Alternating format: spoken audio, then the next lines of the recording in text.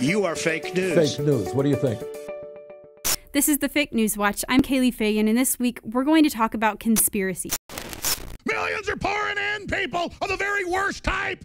The globalists have overrun us. Do you understand? It's an attack. It's red level. It doesn't matter now. Let me tell you something, you filthy traitors in the government, you pieces of crap.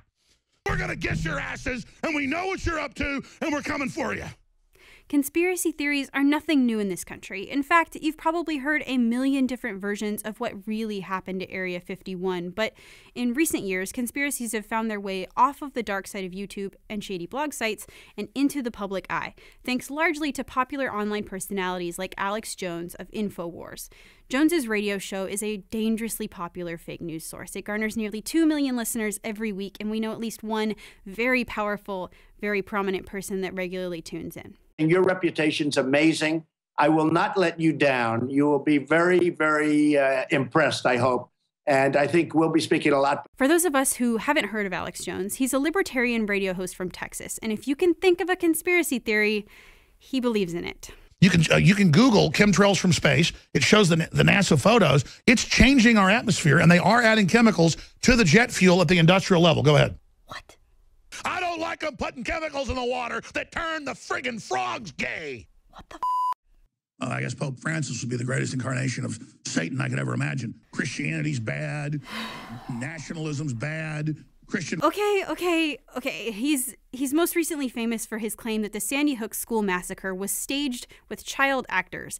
And last week, he actually lied about being the leader of the Illuminati. You could say I'm one of the leaders of the Illuminati worldwide.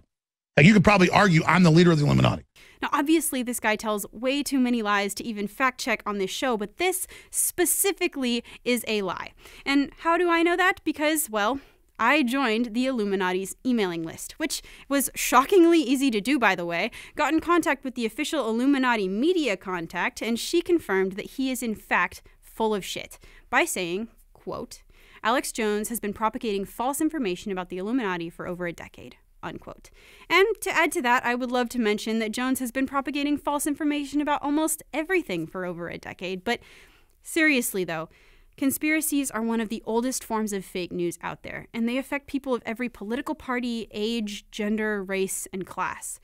The vast majority of conspiracy theories can be debunked with simple scientific research or a mere Google search, but that doesn't prevent them from being really dangerous. Especially when the president, the person with the highest security clearance in the whole country, believes in them. According to experts like Joseph M. Parent and Joseph Uscinski, who literally wrote the textbook on American conspiracy theories, the most popular conspiracy is that President Kennedy's assassination was carried out and then covered up by the government, which is believed by between 60 and 80% of Americans.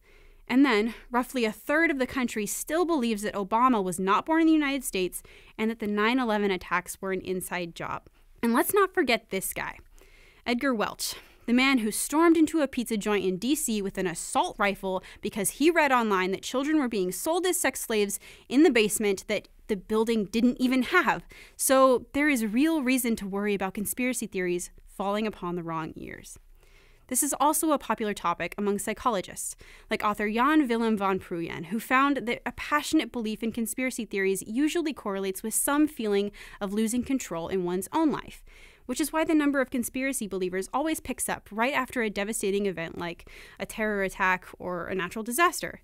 Or, on a more personal level, like the day after graduating college, or when you accidentally eat an entire box of Thin Mints by yourself in one sitting at 2 a.m. on a Tuesday. But, all joking aside, Alex Jones is right on at least a couple points. The first is that there is absolutely a war over your mind being waged right now. But the info war is not between the globalist elites and the citizens. It's between the news media and pretty much everybody else. Journalists, commentators, bloggers, we're all competing for your attention. And as consumers, we've all kind of taken accuracy for granted when it comes to the news and have just started trusting that anyone with a microphone knows what they're talking about. But your views, your clicks, and even the amount of time that you spend on a web page is an investment in the kind of media you want to see survive the info war. So please, remember to support accurate news, report anything that is obviously not news, and as always, seek the truth and share it.